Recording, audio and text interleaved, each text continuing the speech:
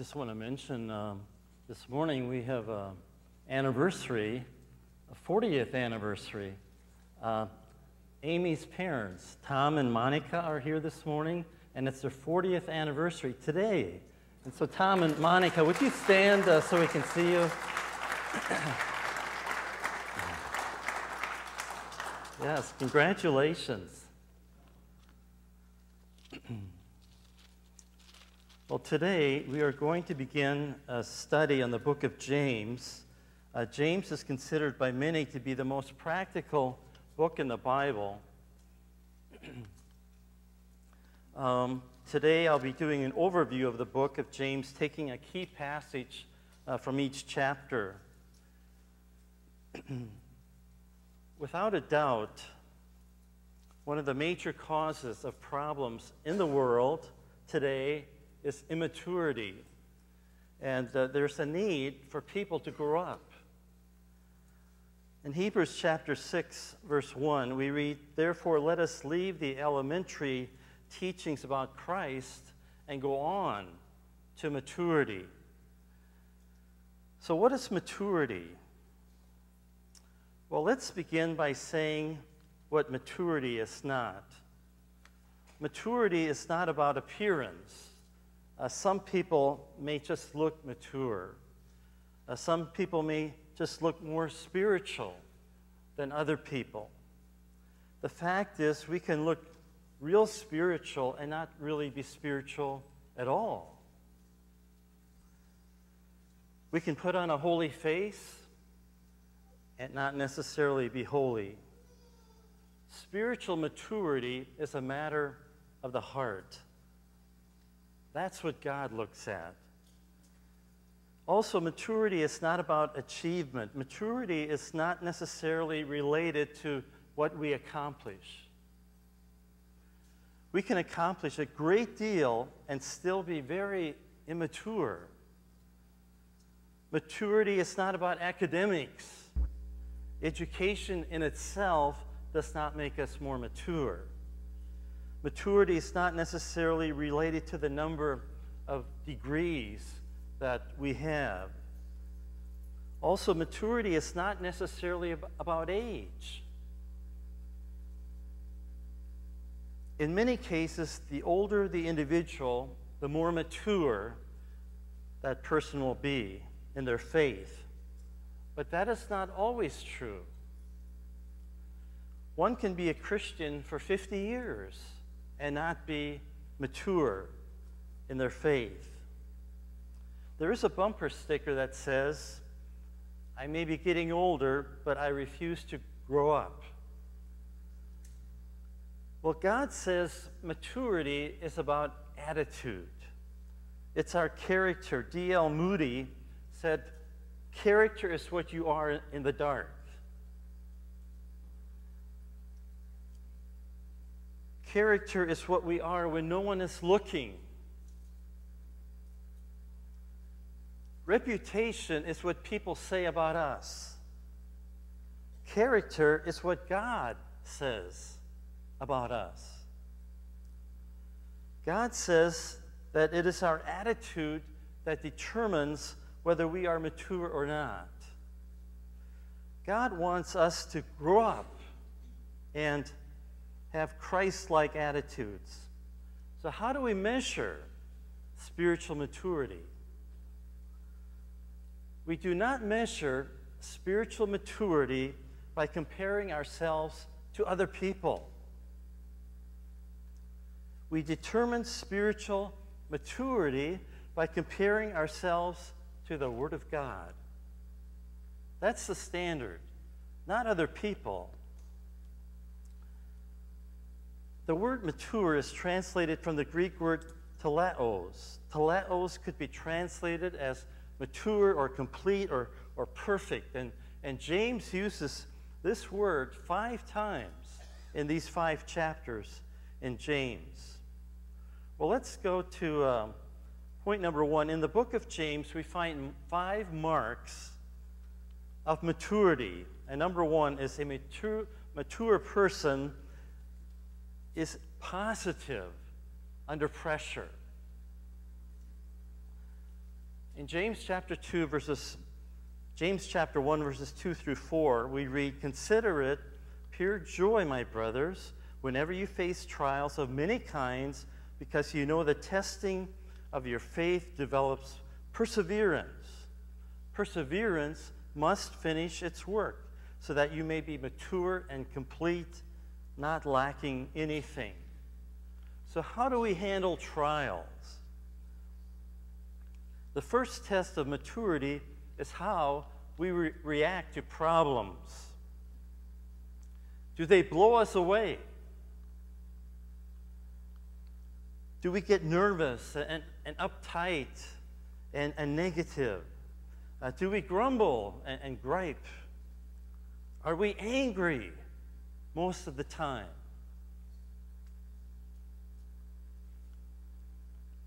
Christianity is not just a religion. It's a life. It's a Christ-filled life. Jesus said, "I have come that you might have life." Life includes problems, and a part of life means solving problems, facing them with the right attitude. In James chapter 1, verse 12, we read, "Blessed is the man who perseveres under trial, because when he has stood the test, he will receive the crown of life that God has promised to those who love him." Number two, a mature person is sensitive to people. In James chapter 2, verse 8, we read, "If you really keep the royal law found in Scripture, love your neighbor as yourself, you are doing right." A mature person loves people. When we love people, we are sensitive to their needs. A mature person is sensitive to people. That person doesn't just see his own needs, he or she also sees other people's needs. A mature person understands their pain. A mature person is not just interested in himself or herself. Being interested in others is love put into practice, and it's a mark of spiritual maturity. The Apostle Paul said something like this. He said, "I may win all kinds of people to the Lord, or I may build great church buildings, I may be on television, I may give money to the poor, but if I do not have love, I'm just a clanging cymbal. I'm just a clangor." In our home, we have a large wall clock that is about 100 years old. It's been in Sheridan's family for probably all of those 100 years. It has a pendulum, and if you wind it, if you keep the clock wound, the pendulum will sound every half hour and every hour. It's a beautiful gong. The gong is a deep, mellow, and it's a soft gong. I just love the sound of it. It's very pleasant to listen to. Well, we have also another clock in our home. It is in my office. It is smaller, but also has a pendulum, and it gongs every half hour and hour. Well, the small clock is also a beautiful clock, but it's a clangor. It's a clangor. The sound of that smaller clock isn't anywhere near as pleasant as the sound of that larger clock. You know, without love, we are like that small clock. We are clangors. In Matthew chapter 25, verses 34 through 40, we have a description of what will take place at the judgment. And if you have your Bibles with you, turn to Matthew chapter 25, verse 34.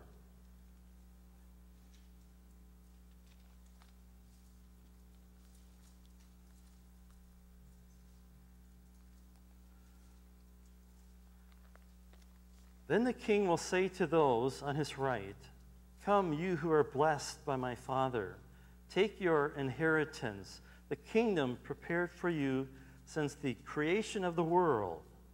For I was hungry, and you gave me something to eat. I was thirsty, and you gave me something to drink. I was a stranger, and you invited me in. I needed clothes, and you clothed me. I was sick, and you looked after me. I was in prison, and you came to visit me." Then the righteous will answer him, "Lord, when did we see you hungry and feed you, or thirsty and give you something to drink? When did we see you a stranger and invite you in, or needing clothes and clothe you? When did we see you sick or in prison and go to visit you?" And the king will reply, "I tell you the truth. Whatever you did for one of the least of these brothers of mine, you did for me." It is interesting that in the judgment described here, we will not be judged for how many Bible verses we memorized. That's a good thing. We will not be judged for how many times we were in church. That's a good thing.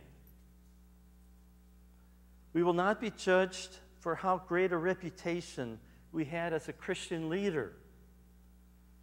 But according to the judgment described here, the one thing we will be judged for is how we treated other people.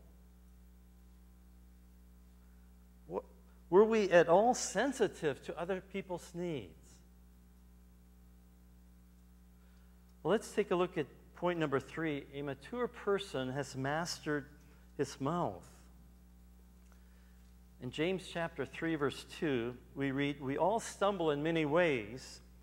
If anyone is never at fault in what he says, he is a perfect man, able to keep his whole body in check." Well, one of the things a doctor will say when we go in for an exam is, "Stick out your tongue." Well, the doctor uses our tongue to check our health.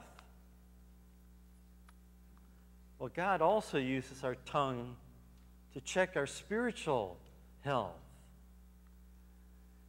In World War II, there was a saying that went like this: "Loose lips sink ships." Loose lips sink ships. Loose lips destroy lives. They hurt. Gossip is mouth-to-mouth recitation, not resuscitation, recitation. Recitation is repeating something that you have heard. Gossip is repeating that which may or may not be true. Self-control and tongue control are related. There's a connection. James chapter 3 compares the tongue to various objects, and we read here that our tongue is like a bit in a horse's mouth. You put a little bit in a horse's mouth, and that little bit can control the direction of the horse. The tongue is also like the rudder on a ship. A little rudder can control the direction of a large ship. The tongue is also compared to a spark. A great forest can be set on fire by a little spark. Our tongues are very small compared to the rest of our bodies. But the tongue controls our lives. What we say directs our lives. What we say can destroy our lives. What we say can be a delight to people.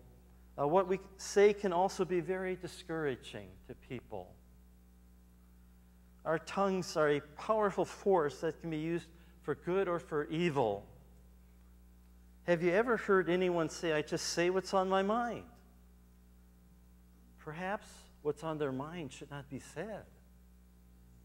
Not everything that comes into our minds should be spoken.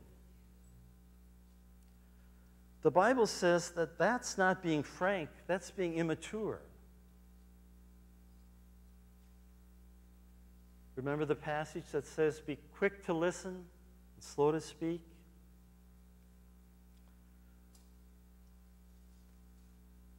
In Ephesians 4:29, it says, do not let any unwholesome talk come out of your mouths, but only what is helpful for building others up according to their needs, that it may benefit those who listen. It doesn't matter how long we have been Christians. If we cannot manage our mouth, we are immature. A mature person manages his or her mouth. In James chapter 1, verse 26, we read, if anyone considers himself religious and yet does not keep a tight rein on his tongue, he deceives himself, and his religion is worthless. That's what the Bible says, that religion is worthless. Now, if I have memorized 1,000 verses and have thoroughly studied every book in the Bible, and I never miss church, but I'm a gossip, my religion is worthless. You know, God takes this pretty seriously, this whole thing about controlling our tongue. If I say things that are not accurate, or if I exaggerate, or if I speak impulsively, my religion is worthless. The test of maturity is to manage the mouth so that no corrupt communication comes out of it. So what does it mean to speak the truth in love, or what is sometimes called tough love? Well, speaking the truth in love requires the right attitude. It requires the right timing. It requires the right place. It requires especially the right motive. Motive is huge. Number 4, a mature person is a peacemaker, not a troublemaker. In James chapter 4, verse 1 and 2, we read, what causes fights and quarrels among you? Don't they come from your desires that battle within you? You want something but don't get it. You kill and covet, but you cannot have what you want. You quarrel and fight. The question is, am I a peacemaker or am I a troublemaker? Do I like to argue? Am I a contentious person? Do I get defensive easily? Do I hurt other people's feelings? Much conflict is due to pride. In Proverbs 13, verse 10, we read that pride only breeds quarrels, but wisdom is found in those who take advice. If an individual is filled with pride, you can count on it that there will be also a considerable amount of conflict in that person's life. And that conflict may be internal, but in many cases there will also be conflict with other people. Pride may lead to conflict at work, or conflict at church, or conflict in our home.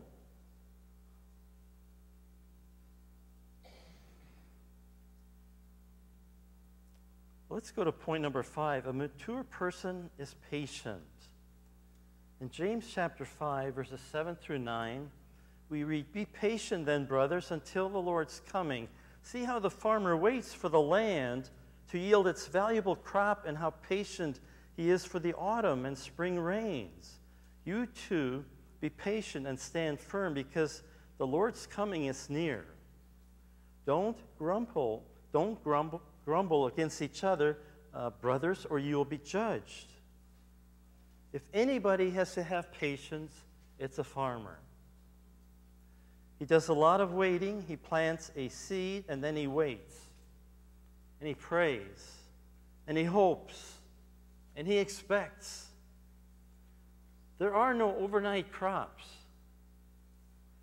Just like a farmer has to wait, sometimes we have to wait. We have to wait on God for answers to prayer. We have to wait on God to work in our lives. Patience is a mark of maturity. Whenever we run ahead of God, we usually end up in some kind of trouble. So patience is a mark of maturity, and so is prayer. And James chapter 5, verses 16 through 18, we read this: "Therefore confess your sins to each other and pray for each other so that you may be healed. The prayer of a righteous man is powerful and effective." Elijah was a man just like us. He prayed earnestly that it would not rain, and it did not rain on the land for 3.5 years. Again he prayed, and the heavens gave rain, and the earth produced its crops. Elijah was a man just like us, but he prayed earnestly, and God did great things. As we close, let's do a little personal evaluation.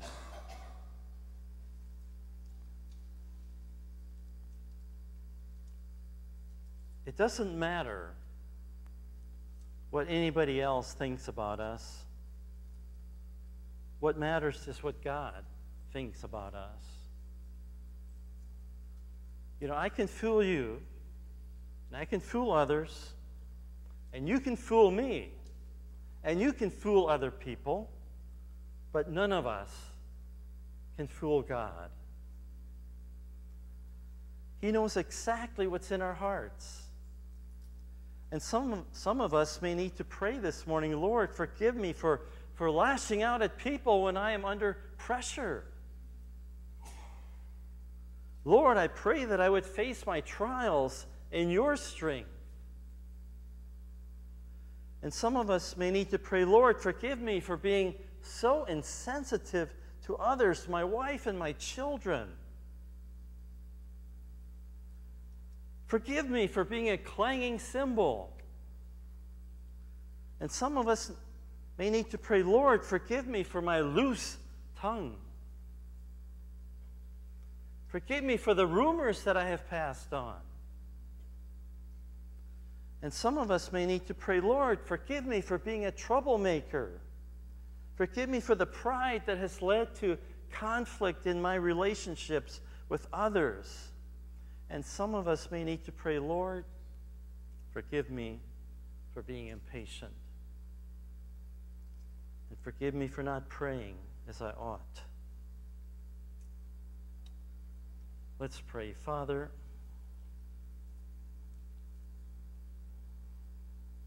you are the one that can enable us to make good choices, to make right choices.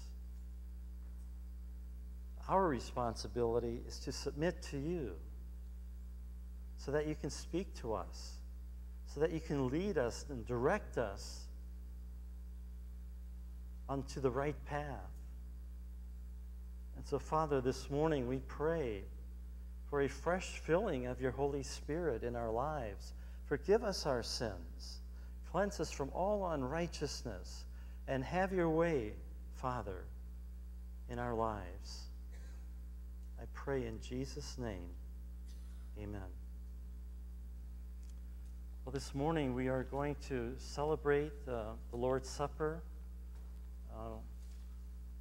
We also call it communion. It's a time when we